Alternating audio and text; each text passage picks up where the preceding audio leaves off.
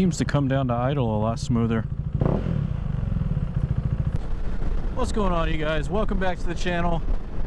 I'm out here today on my way to work. I got to take care of some business. I meant to make this video yesterday, but I wasn't feeling too well, so I decided not to go out on a ride. So in a previous video, I was showing you guys how to use RTune and how to unload maps and save them and put new maps onto RTune. So in the process of that, I ended up actually loading another rider who has a Duke 390's map onto my bike. So he has a custom dyno tune that was built for him, and I was able to receive it via email.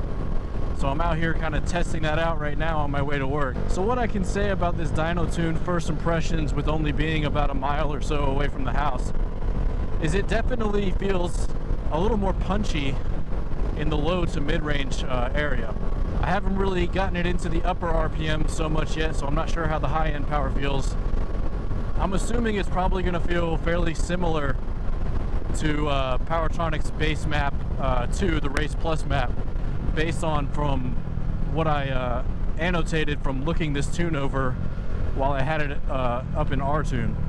It looks like whatever tuner built this map for this guy adjusted a lot of the low-end areas. Well, pretty much from 8,500 RPM down, nothing looks the same between this map and Powertronic's map 2. But above 8,500 RPM, it's almost exactly the same.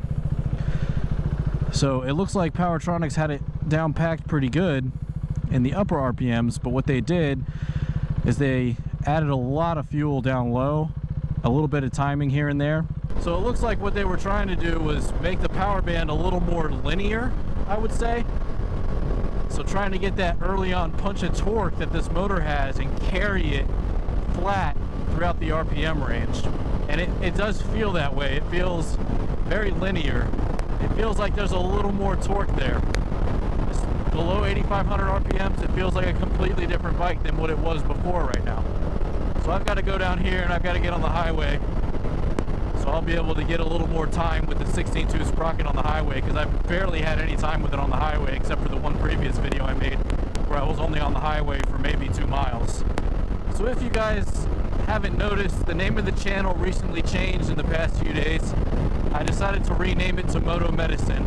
And the reason that I did that is because it's kind of a play on words with, for one, what the channel's about, which is motorcycles and things with motors in general, and then the medicine portion kind of comes into what I do for a living. So I've said it before in a previous video, I'm currently active duty. I'm a hospital corpsman in the United States Navy, so I deal with medicine. So that's kind of why I decided to change the name of the channel, and I didn't really care to have it just my name. Lo and behold, I've been doing this Navy thing for 11 years now, a little bit over. I just hit my anniversary at the beginning of this month. So life doesn't always take you where you think it is. Oh, a little bit of debris there. I don't know if y'all heard that backfire. Yeah, this map actually feels pretty good. I can definitely tell it's a lot richer than what it was before. Because back there, I don't know if the microphone picked it up, but there was a backfire in between shifts, and it's never done that before, so there's definitely some extra fuel that got exploded in the exhaust. So on top of that, I don't know if you guys can also know, the sound has to be really good. I mean, I'm hoping it's really good. Right now, I finally got my media mod attached to the Gopro.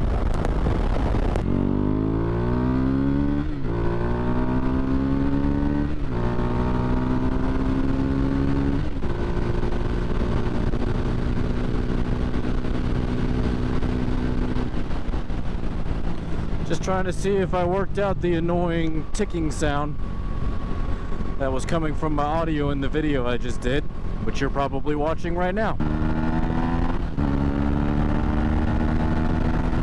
Hopefully we've got everything taken care of. You guys enjoy the rest of that video. And so I've got my purple Panda Lavalier mic set up. I've got a dead cat on the end of it, so the wind noise should be fairly minimal, hopefully. If it's not that great, I'm gonna have to adjust the placement of the microphone. Right now, it's kind of tucked into my right G pad, about midway up. So hopefully the sound is excellent. So just to touch on that 16-tooth sprocket a little bit, I'm doing about 80 miles per hour cruising right now, and I'm sitting at just about 7,500 RPM.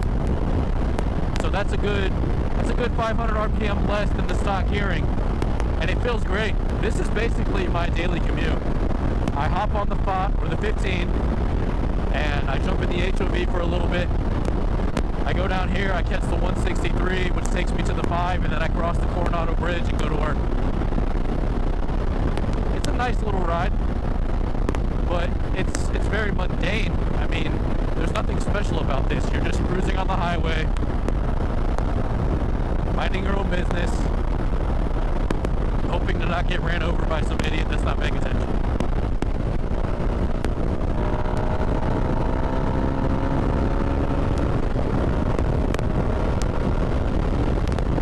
Yeah, merging power with this tune seems to be on point as well.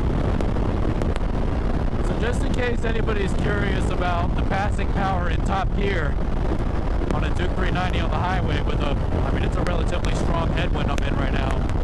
This is approximately what that looks like. So I'm gonna tuck in a little bit. I'm full pin now.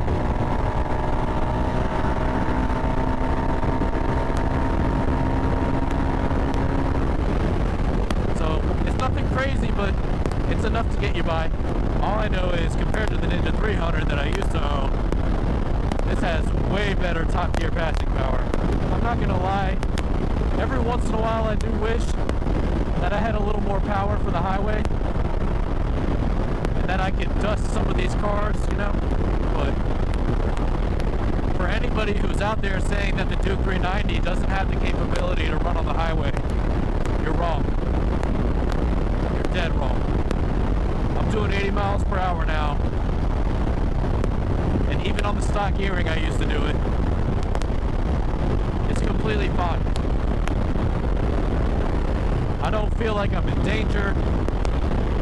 I'm having a good time. I'm enjoying the weather, the scenery. Definitely not taking this way home. Looks like there's an accident on the other side. One of my favorite sections of my highway commute. This little area right here that you can get to the San Diego Zoo and Petco Park and all that stuff. I don't know why, I just like the trees and everything on each side. Right here is also kind of one of my favorite sections because it has a really nice sweeping left-hand turn up here.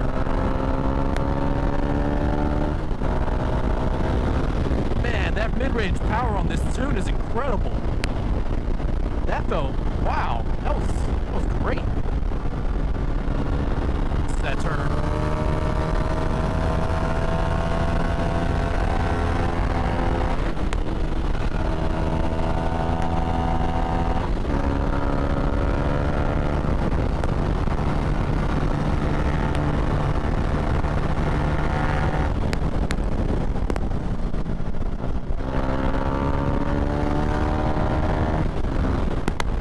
Man, the power difference in this tune is incredible in the mid-range. I'm genuinely surprised. So here we are, we're coming up on the Coronado Bridge now. Get some nice views at the top of this bridge of the water and the boats that are docked. Look at that. Coronado Island's a pretty beautiful place to look at when you're up on the top of this bridge. And then we got a slow way down. So whoever tuned this did a really good job, and I'm glad that it seems to be working fairly well for my bike too. I'm going to keep this tune on my bike at this point until I get my own specific dyno tune. I'm not sure if they're going to make much improvement over this one, but at least it would be custom made to my bike, and I can rest assured that my bike is running 100% as it should. So now I'm coming up on the gate for base. This is probably where I'm gonna cut the video when I edit it, and then I'll meet you guys on the way back out. Let's take a look at that custom tank pad right there, still holding up pretty good. So something that me and a fellow rider might have discovered about this dyno tune is it actually is two separate maps in that file. So apparently the owner of the tune says that map 1 is for more torque, such as wheelies and small tracks. So the mid-range should be much more powerful, and that the map 2 side of it is what's actually for high-end horsepower and top speed. So apparently I rode all the way in here on map 2, which was for the high-end power, so I went ahead and I flipped my switch into map 1 to see if I can feel any significant difference. So I'm gonna switch between the two of them during my ride on the way out and see if I can feel any differences there as well. Yeah, I was kind of stumped because when I uploaded this map at first, every time I would flip the switch while I was attached to R-Tune, it was saying that both of my maps were like identical, and I was like, why in the world do these not look different? Well, come to find out, there should have been two maps on this file, so that's probably why. Also, apparently this map has traction control features turned on.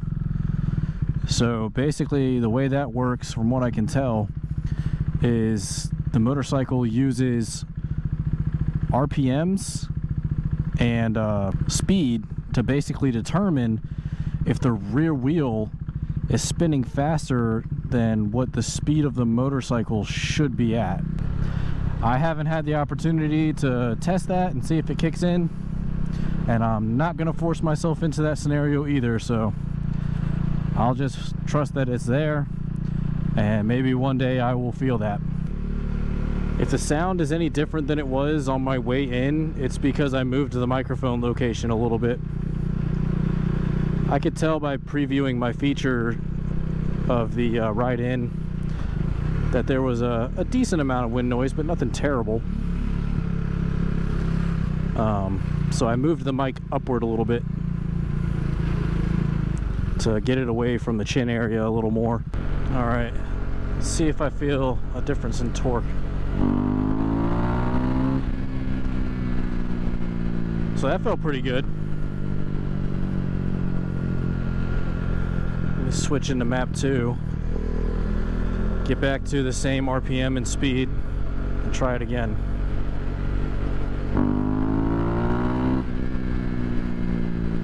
Huh. You know what?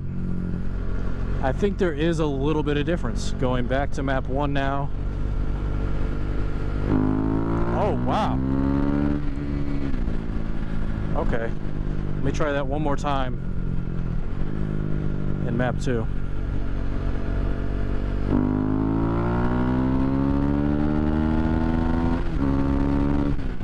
Yep. It's a little bit different. Map 1, I can feel my body jerk back a lot more than I felt in map 2. So map 1 of this guy's tune is definitely built for low to mid-range torque. Just chugging along at 80 miles per hour like it's nothing. You know what I want to go ahead and ask for in the comment section of this video? I want everybody who watches this to tell me what your dream bike is in the comment section. I'll tell you mine right now.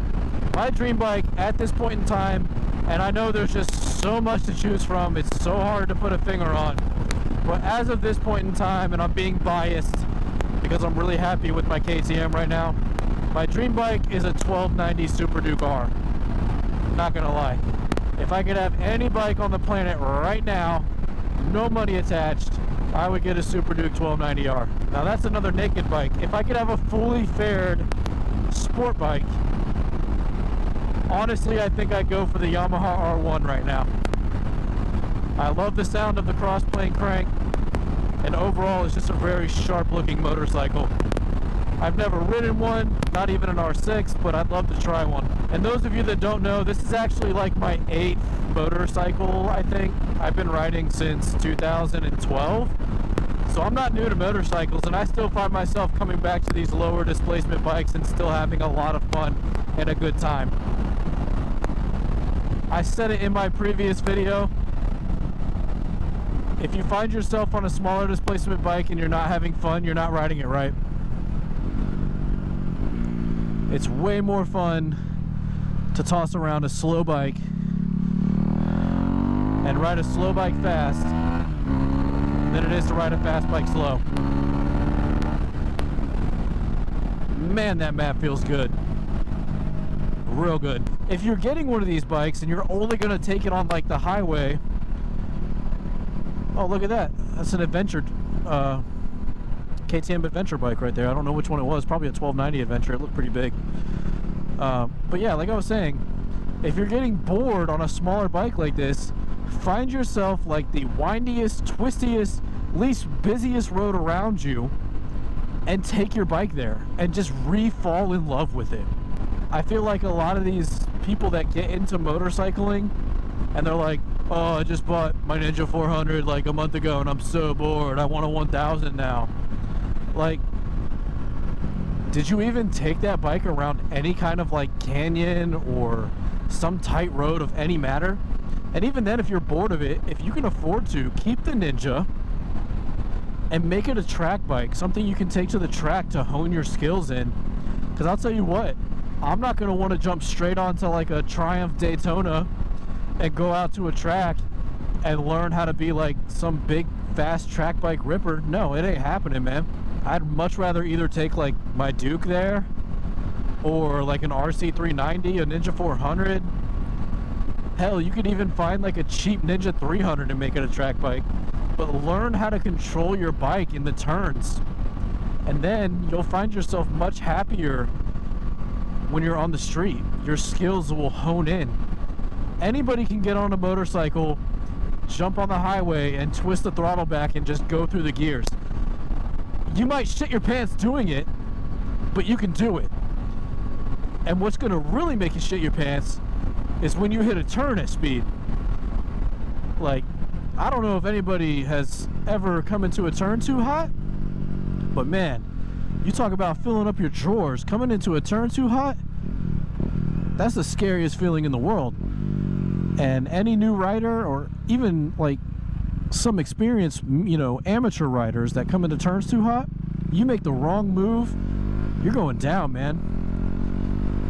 You upset the rear end or the front end and you don't know what you're doing, prepare to hit that pavement. Ruining my ride.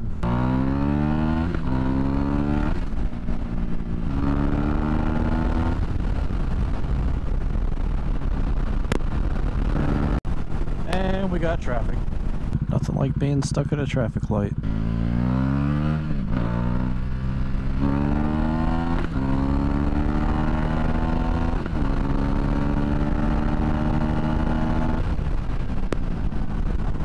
Man, did that microphone pick up all those crackles right there? Oh, I can't say it enough. The mid-range torque pool on this tune is incredible. Absolutely outstanding. That's the first time that I've heard the fan kick on. Somebody's car stinks. I think it's this Corvette next to me.